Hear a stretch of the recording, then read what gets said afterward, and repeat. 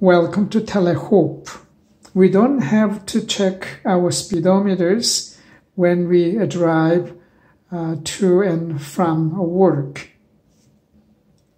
There are enough cars on the road. We just follow the traffic.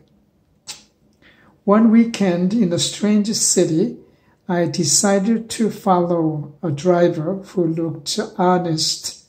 As you guess, it turned out to be an unreliable method.